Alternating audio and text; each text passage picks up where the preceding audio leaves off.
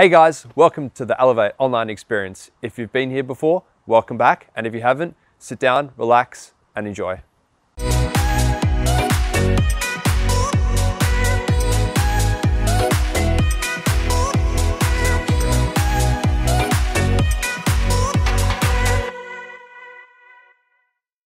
If you're enjoying the content so far, we're doing awesome content like this every week. So give us a like, a subscribe, or share us with your friends. We're really lucky to have music today coming from today's community church in the United Kingdom and Gateway Church in Melbourne, Australia.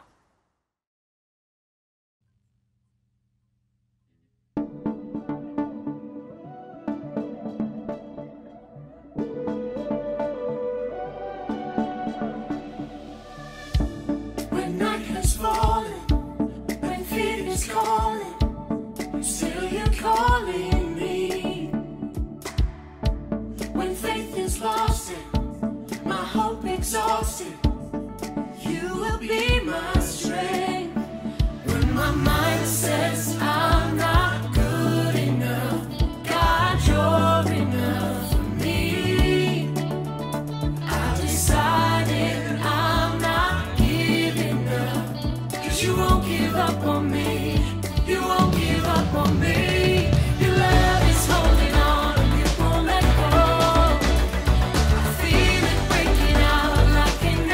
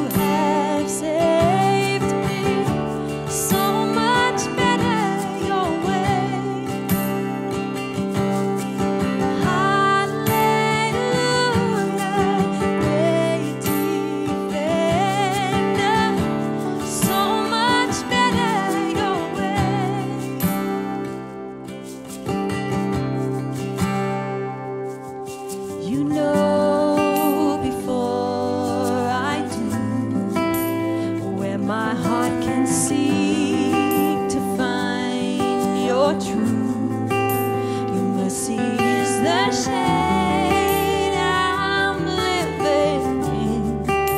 You restore my faith and hope again. And all I did was praise. And all I did was worship.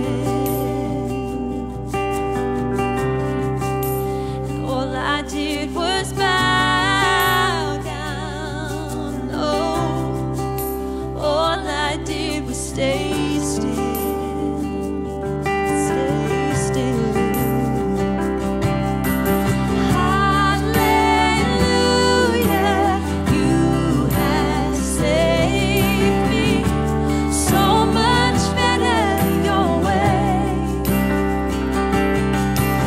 Hallelujah, great defender. So much better.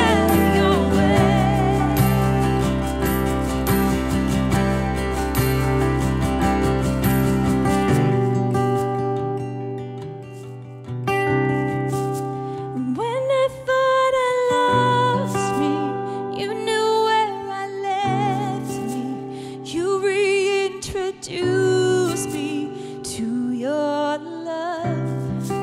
You picked up all my pieces, put me back together.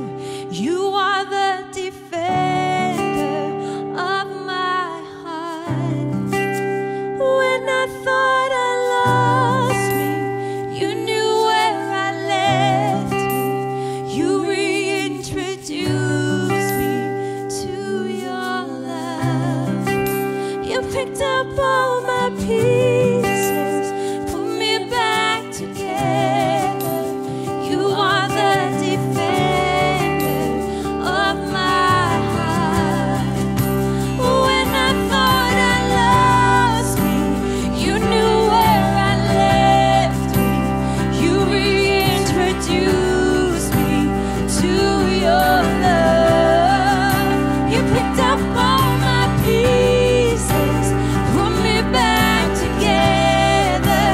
You are the defender of my heart.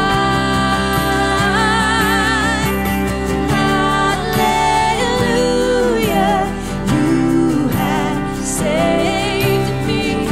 So much better your way. Hallelujah, great defender. So much better your way.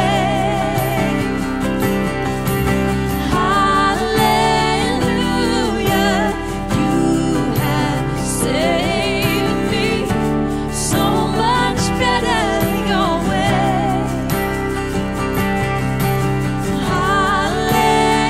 Hallelujah, great defender. So much better your way. So much better your way.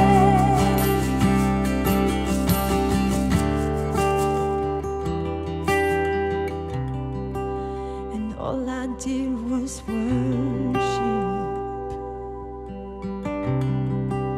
And all I did was praise. All I did was bow down. I'm just gonna stay still.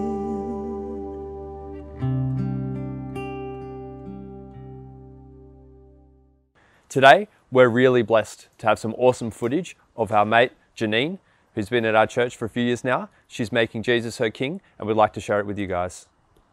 I was born in Kenya at a refugee camp, and since it was a refugee camp, there was a lot of people there, and I ended up getting sick really often, to the point my mother was scared that I would die. I thank Jesus that I'm still alive despite all the illnesses, and then we were able to move to Australia with 5 other families, I think. Coming to Australia was a new experience for me. I didn't know anyone. I was still like 4 years old, so it was a whole new experience. But with Jesus, we managed to overcome the difficulty in every single thing, that we are just alive and happy right now. Despite the modern day problems and everything, I still feel happy that I am lucky enough to be able to come to Australia, and that I thank Jesus for everything that he has done. Jesus was always there. No matter what, no matter how young I was, he was always there. He was always protecting us. There are times where I did doubt when Jesus was there, but he was always there. He just found a way to show me he was there, and I'm thankful for that. I'm getting baptized to open up a new pathway for me to be with Jesus completely, to never doubt him. I want to get baptized to start a fresh life or something. So like peel off my old life and start a new one. I want to be the new me, the best me. So with Jesus, I believe I can do that. Janine, do you believe that Jesus is the Son of God and then he died for the forgiveness of your sins? Yes. And have you accepted him as Lord of your life? Yes.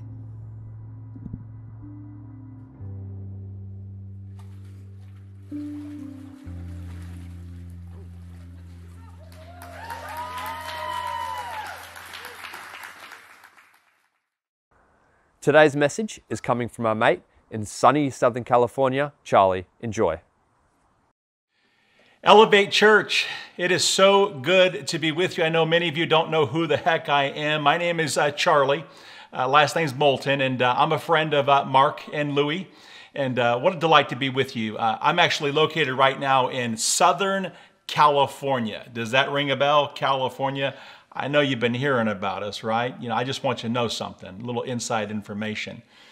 Everything you heard, it's true. Every bit of it. Hey, looking forward to getting into God's Word with you this morning.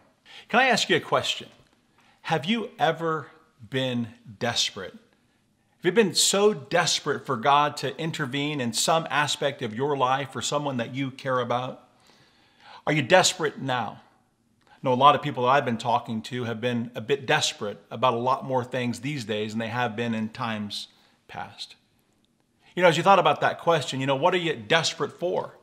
Who are you desperate for? The prophet Isaiah, whom we're going to be talking about in this teaching, he understands something. He understands that desperate times always call for desperate measures. You know, Isaiah's desperation, if you will, is captured for us in what is considered to be one of the greatest prayers on revival in the entire Bible.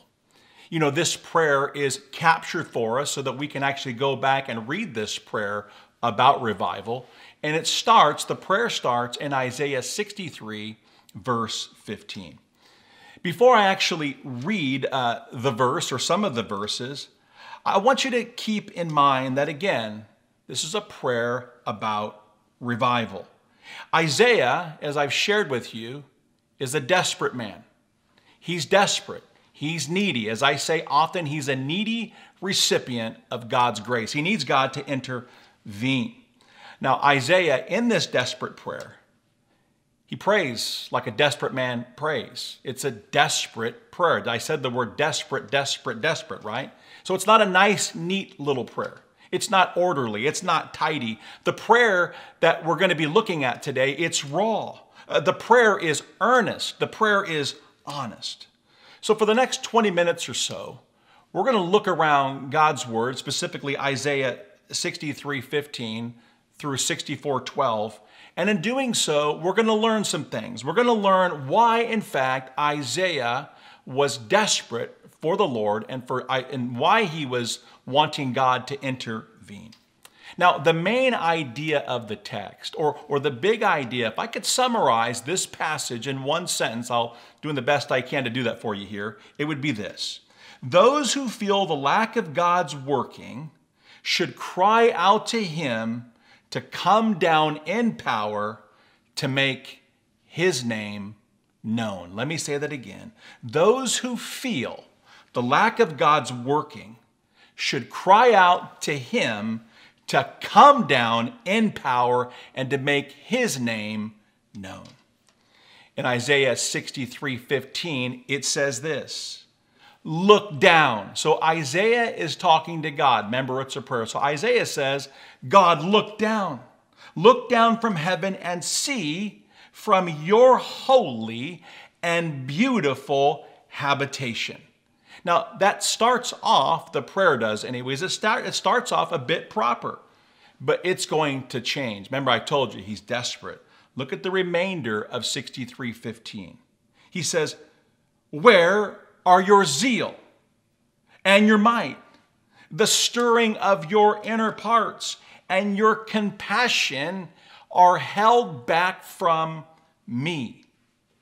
Let me translate this for some of you that need a little bit of Greek this morning, okay? The translation is this: God, where are you? That's what that means. So that'll give you a flavor of where we're going this morning. Lord, help us. I mean, that's what we're going to start seeing in this text as it unfolds. Lord, where is your power? We can grab that from the text here. Lord, where is your compassion? God, where is your compassion? I'm not feeling any compassion right now. That's the message here. He's saying, you're holding back on us, Lord. You're not giving us compassion. You're not giving us what we need. We need you, God. We need you to intervene. He's saying, Lord, would you demonstrate your power? I know you got power, God. Would you intervene? Would you demonstrate that your power? Would you do so by coming into our crazy world? And some of you would be saying, I've got a crazy world myself. Well, that's what Isaiah is saying. He's saying it's crazy down here. Intervene. Intervene to the place to which I currently reside, Lord. He wants the Lord to look down so that he can see what it is that he's up against. He's desperate. Only God can help him. You know, give you a bit of context about what's going on here in history is, first of all, if you don't know, Isaiah is a prophet. Now, a prophet is one who speaks for God. Some would say he's God's mouthpiece, right? He represents God. And Isaiah, as a prophet, has been given some information here. Through God's Spirit, he is able to see something. He's able to see 100 years into the future. So he sees 100 years in the future, so he sees what's going to happen to God's people, okay? Now, what he sees is frightening. What he sees is not good. It's not a good scene, if you will. You see, one of the reasons why it's not good is the people of God, the people whom he's praying for, they have strayed from God. They've gotten away from God. Now, God hasn't moved, they have. They no longer look like God's people. They no longer act like God's people. As a matter of fact, the text says they look unrecognizable to their ancestors. Abraham doesn't recognize them. Israel doesn't recognize them. Why is that? They don't even look like God's people. They don't act like God's people. They're in bad shape.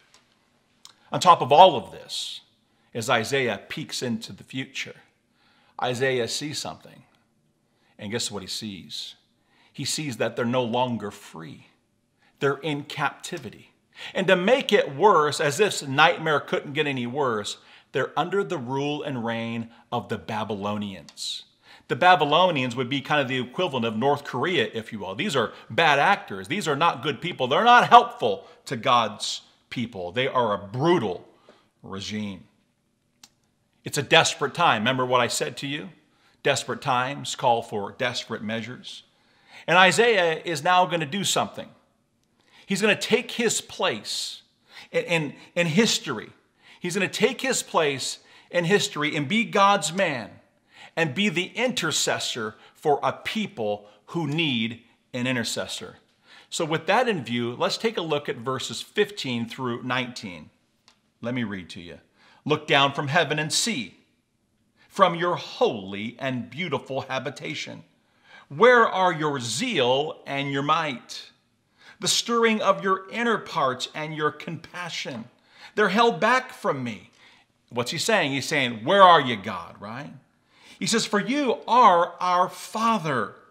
Though Abraham does not know us, remember, they don't recognize him, and Israel does not acknowledge us. Now, why is that, church? They have strayed. They've strayed so far that the ancestors wouldn't be able to recognize them if they were sitting in the same room if a time machine situation was to take place. So again, he says, you, O Lord, are our Father, our Redeemer from old is your name. Verse 17, O Lord, why do you make us wander from your ways and harden our heart so that we fear you not? Return, return, return for the sake of your servants, the tribes of your heritage, your holy people, held possession for a little while. Our adversaries, that's the Babylonians, have trampled down your sanctuary. That's like, the bad guys knocking down our church, right? Verse 19. We have become. Let's just stop there. We have become. Isaiah includes himself in this. We have become. The church needs to act a whole heck of a lot like that. We're in this thing together. See, the gospel is a community project. It's one of the most divisive times in the history of the church right now. We fight each other sometimes, don't we? Not a time to be fighting. We're in this together. He says, we have become like those over whom we have become like those over whom you have never ruled, like those who were not called by your name. I like how he weaves in, we're your people. It's almost like, we're yours, like it or not, we belong to you. Isaiah is, he's smart.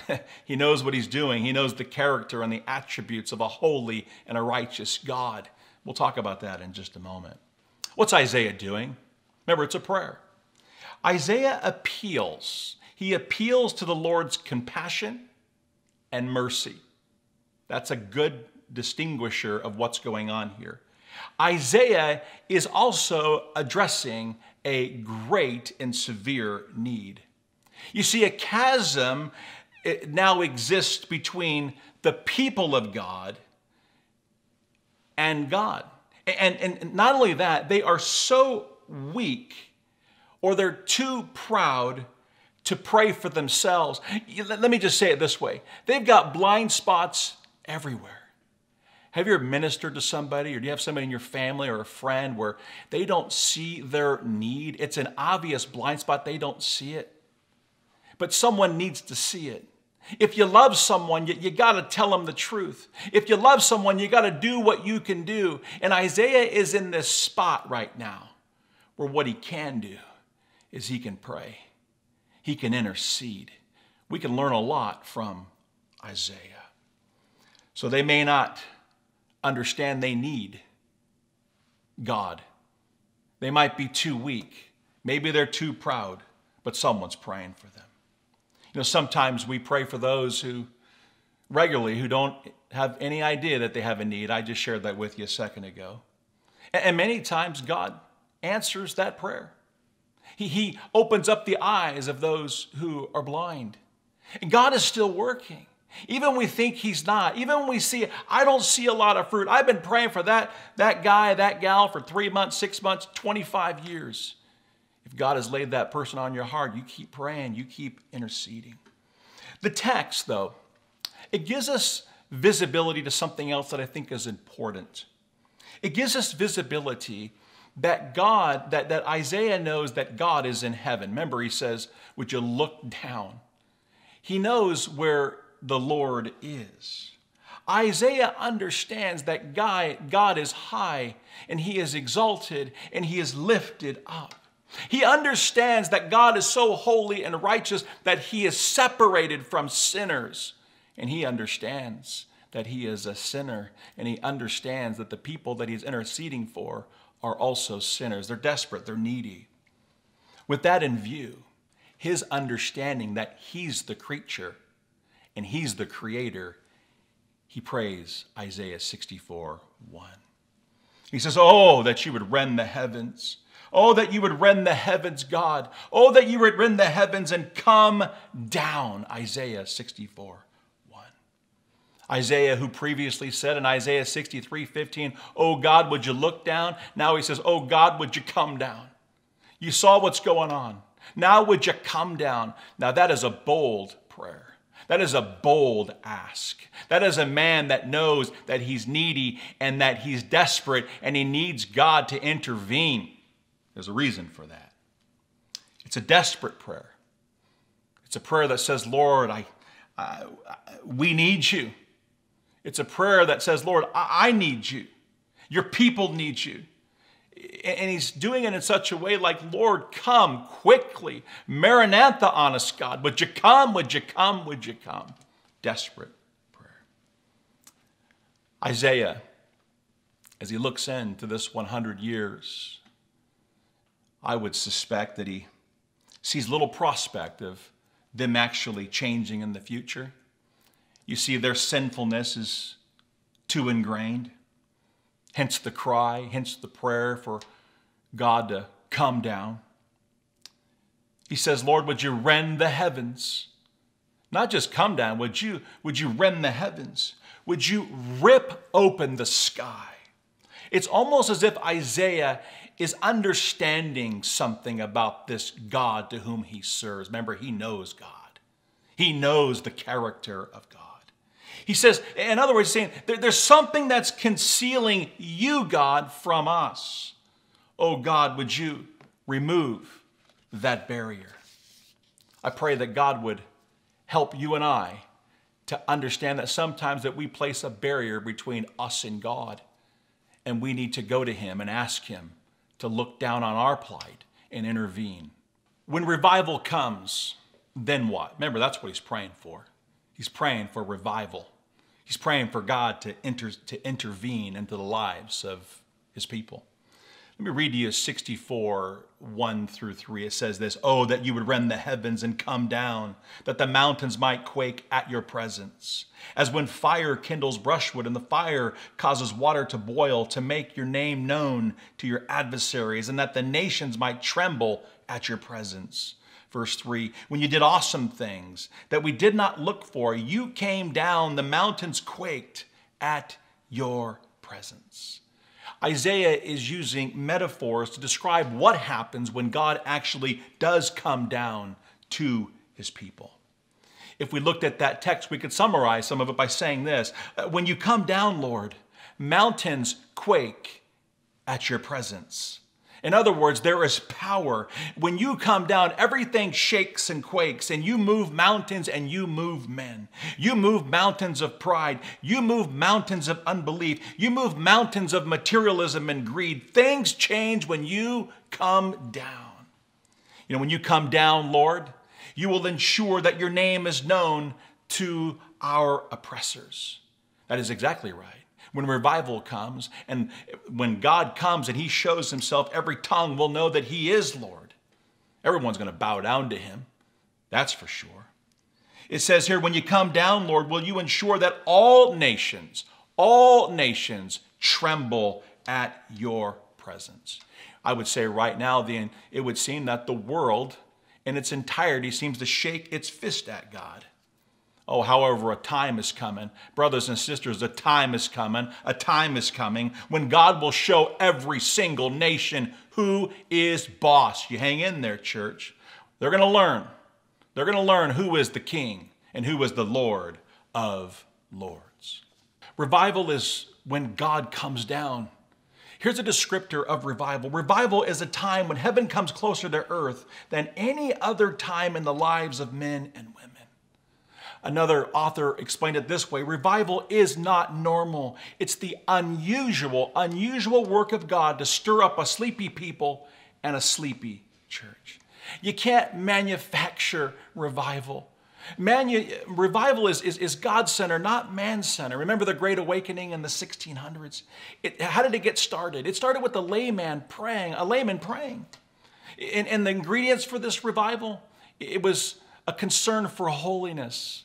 There was a concern for accurately, rightfully dividing God's word. There was an understanding of what the gospel was, that we're saved by grace alone, through faith alone, in Christ alone. I don't know if you noticed this, but in chapter 64, verses 1 through 3, Every single verse ends with, at your presence, at your presence. I don't even have time to go into that this morning. It is incredible. I ask you on your own time to look it up. Because when we think about that, we want God in our presence, don't we? We're talking about revival. But some would say, but man, God's already in our presence. He's omnipresent. He's here now. He's in the room. He's with you. Some would even say that God is always with me. You know, James 4:8 says, if you draw near to God, he will draw near to you. If we're praying and we're reading our Bible, we're studying, we're in fellowship, God is drawing near to us. Yes, those are true. But there's three aspects of the presence of God. And this is what's happening. Isaiah is zeroing in on something. Remember, he wants God to come down. So when he says the words, at your presence, in this context, it's different. The Puritans called this the manifest presence of God. The manifest presence of God. One author said it this way, trying to describe this. He said, God is experienced during this time in history. He's experienced and he's sensed and felt and known in his glory and power in an unusual way. This is when people are sensitive to sin, when they hear and they respond in bunches, in groves. God is changing the hearts of men like crazy. Brothers and sisters, the purpose, though, of revival is found for us in chapter 64, verse 2. The purpose of this is to make his name known. Notice it doesn't say to make your name known, to make his name known. Sometimes as we think about revival, we think about revival as when we're being delivered from our enemies. In this context, we could say the Babylonians. Maybe you could think of a government ruler or somebody in government that might be oppressing you. But maybe we need to be delivered as much from ourselves as we do our enemies. I would say it this way, and I think Isaiah would agree. We don't need more of us. We need more of God. Revival, it starts with repentance and prayer and faith in the promised mercy of God.